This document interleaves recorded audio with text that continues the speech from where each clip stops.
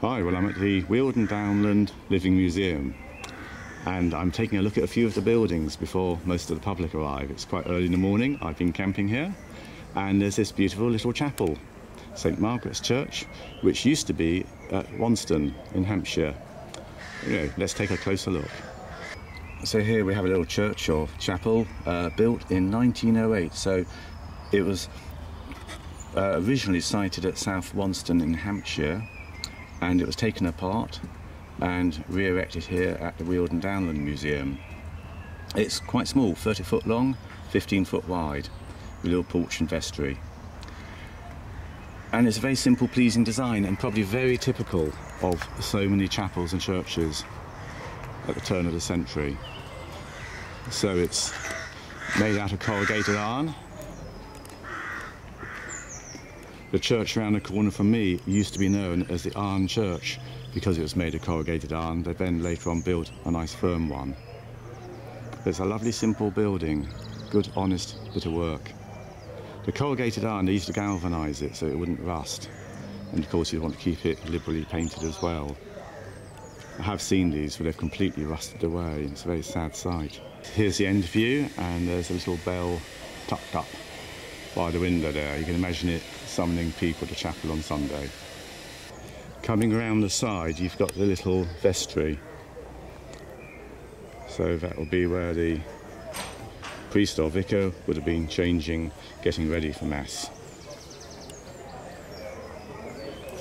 Again, you've got these nice simple windows. I just like a building like this because it's an honest, sort of simple building.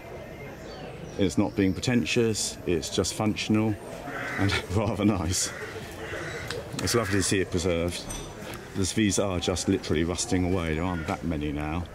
And there are your little parish notice board.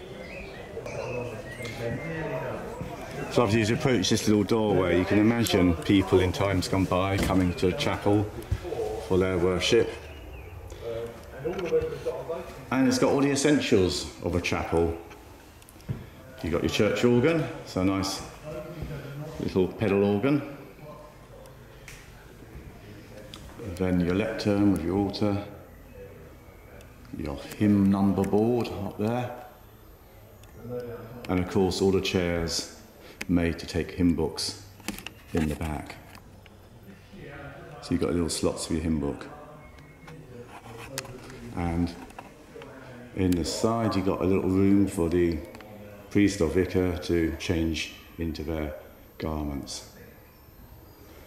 And just in case you're thinking of christenings, there's a little baptismal font as well. I do like the windows. Nice little, very simple but very pleasing to the eye, little curved tops. And they obviously open at the top there as well. And it's very simple inside, but you've got little detailing. So on the roof here, you've got these little ventilation holes put in the crossbeam.